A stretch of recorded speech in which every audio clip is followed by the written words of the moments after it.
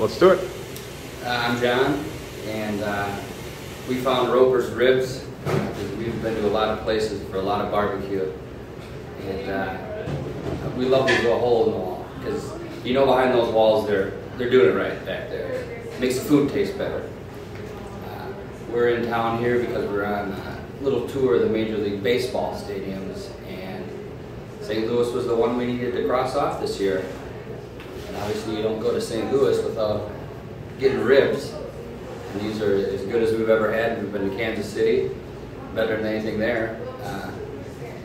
Yeah, so it was good. Dan Leffel, just visiting St. Louis, checking out the sights and sounds.